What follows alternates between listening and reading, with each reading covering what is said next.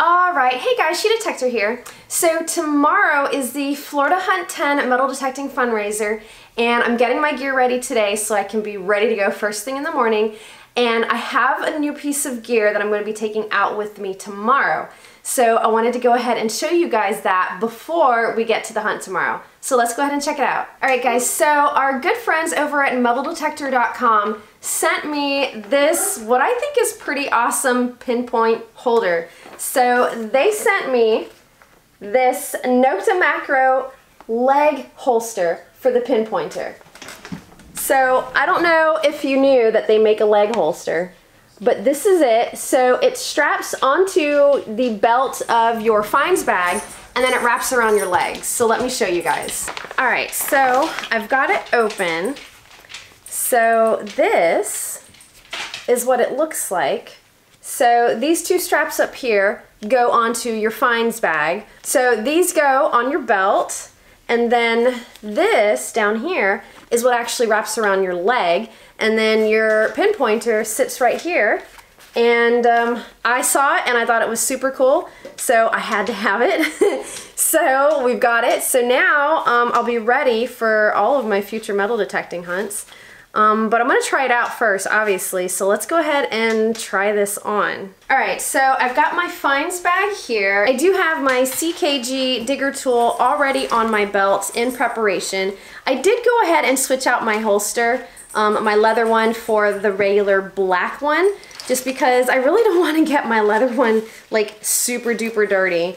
So I'm going to open this up and let's see, I'm trying to figure out which side. So I normally have my finds bag on my left side since I'm right-handed. So I think I will put the pinpointer also on my right side. So I'm going to go ahead and put it on this side of my belt, and this is where this particular clip is.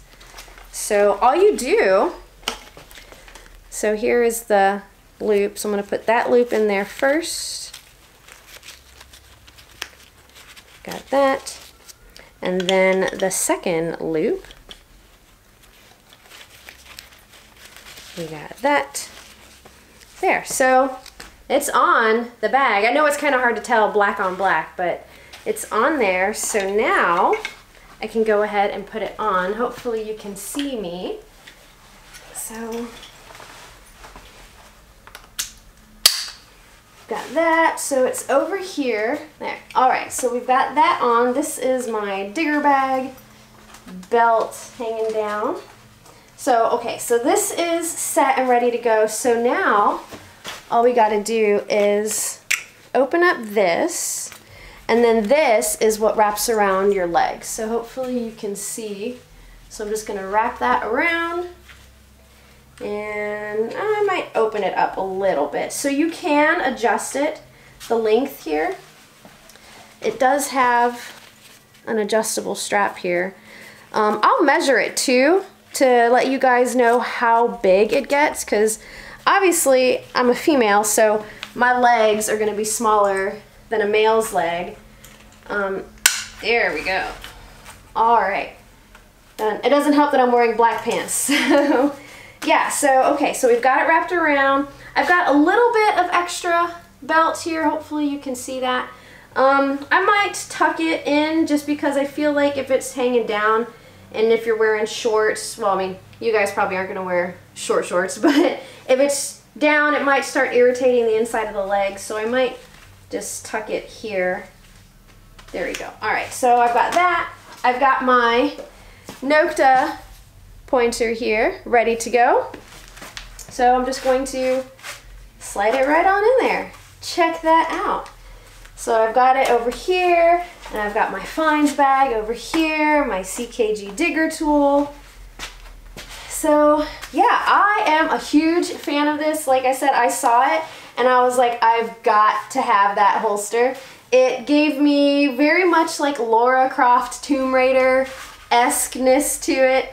I mean, or I guess for you guys, Indiana Jones. So yeah, now I've got my super cool leg holster, and I'll be rocking it at the hunt tomorrow. Alright guys, so I've got the leg holster opened up as far as it'll go. This way we can see how big it actually gets. So I laid my tape measure out essentially from right here on the clip, which is where the other one would meet up, from right there all the way across to the other end of the clip. It's about 28 inches. So if you have bigger thighs, you might want to give them a measure just to make sure this will fit around. But yeah, I've got about 28 inches here is what it'll fit. All right, hey guys, She Detector here. So today we are at the Florida 10 Metal Detecting Hunt Fundraiser. It is a beautiful day for metal detecting. There are a bunch of metal detectorists here, and there's a ton of prizes for today's hunt. So let me show you guys around the property a little bit. So this is the field where they're going to be doing 2 seated hunts. I don't know how many acres this field is, but it's a huge field. And then over there we've got our tents where they've got the lunch going. All of our vendors are set up out here. Probably hard to see them through the trees.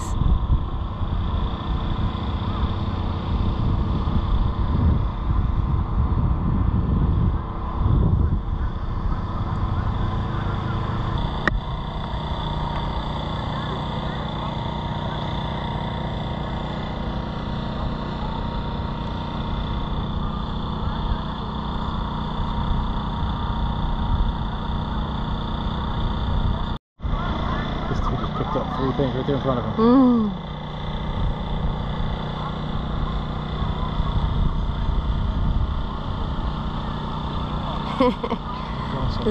People running straight into the middle.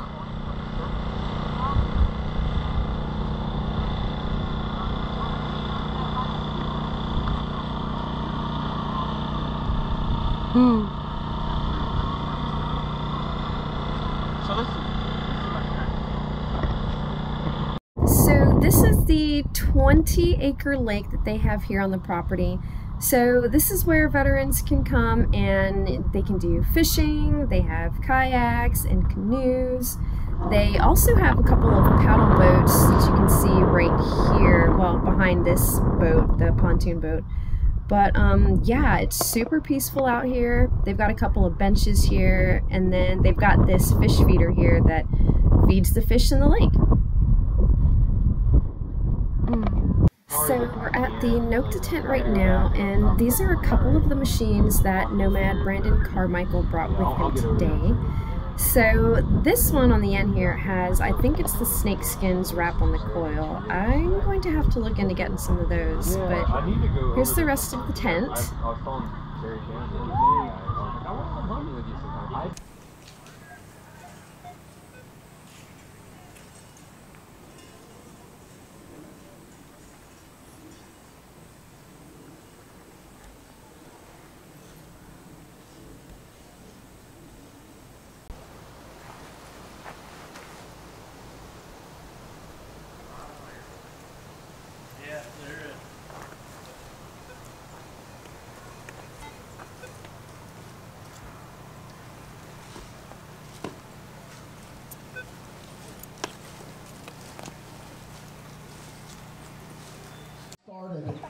I want to thank somebody who's really important to what's going on here in our organization.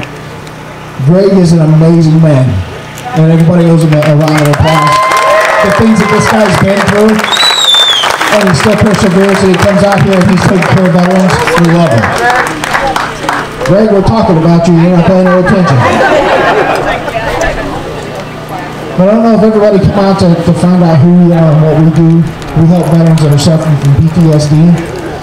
We do 4-day retreats. All of this property you guys got to roam around today is for them. Not one person here gets paid. Everybody that's here is a volunteer. Everybody relies on your donations and your support, and we love you guys. Thank you very much.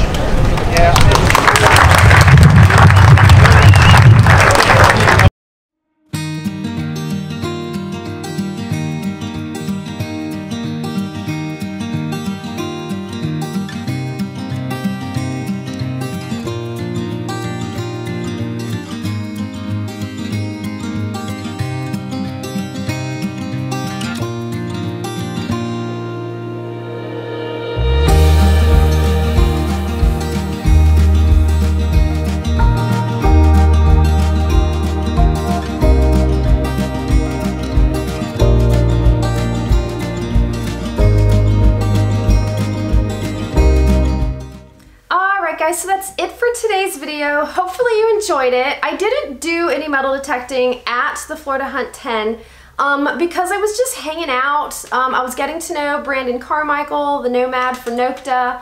I was chatting with people. I was checking out the vendors and the sponsors. So I didn't do any hunting, but I had a great time. It was a beautiful day here in Florida for the hunt. Honestly, you couldn't have asked for better weather. It was amazing. Again, if you don't know, the Florida Hunt 10 Metal Detecting Fundraiser was to raise money for a specific organization. So that organization was Soldiers Freedom Outdoors. They are local here in Florida, in Melrose, Florida. They do nature therapy for veterans and active duty service members, essentially healing the hidden wounds of war. So whatever you can do outside, outdoors, they do that there. So they have the lake where you can go fishing, you can do kayaking, they had some paddle boat things that you could ride around in the lake. They had like a little pontoon boat there. They also have horses to do equine therapy there. They've got cattle on the property. There is so much to do there. So the point of this hunt over the weekend was to raise funds for Soldiers Freedom Outdoors. So while I don't have specific numbers yet, I'm estimating that they raised between $8,000 and $15,000, and that's just doing my own like dummy math. But I'm estimating they raised between that amount of money, between the registrations from everybody who attended, and then all of the funds that were gathered via the raffles and all of the giveaways that they were doing there at the hunt. I'm thinking they made a decent amount of money, but it is a lot to manage. There are a lot of things that need a lot of resources, specifically the animals. They need a lot of resources. So even though they raised a good amount of money, every little bit helps and every little bit goes a long way. I know not everybody could attend, but if you do still want to donate to Soldiers Freedom Outdoors, I do have the link in the description down below where you can head over to their website and do a monetary donation. If you don't have, you know, the funds to do it, obviously everything is tight for everybody right now. They do accept supplies as donations.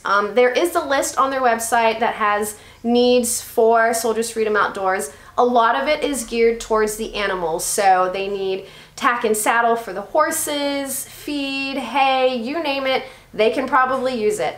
So if you are local to Florida, but you don't necessarily have the funds, but you want to see if you have something laying around that you can still donate, go ahead and check out their needs list. I have that linked in the description down below as well. So even though I didn't hunt, I did still have my belt with my pinpointer and my CKG digger tool, just because you never know when you might need either one of those. So for my pinpointer, I did have it in my brand new leg holster. This is the Nokta leg holster. And again, I got this from MetalDetector.com. They were kind enough to send me one to check out. Like I said, I saw it and I had to have it because, I mean, who doesn't like Laura Croft Tomb Raider? So I didn't have any issues with the leg holster. I did wear shorts. I didn't wear leggings or pants, so I did wear shorts. And my shorts were right about the level of where this belt was. So I was concerned about it like rubbing on the skin, but it didn't do that at all. The webbing that they use on here is actually really soft. I know some webbing can be kind of stiff and almost like pokey. This one is not like that at all, so I didn't have any issues with it. And then you can actually adjust these straps here.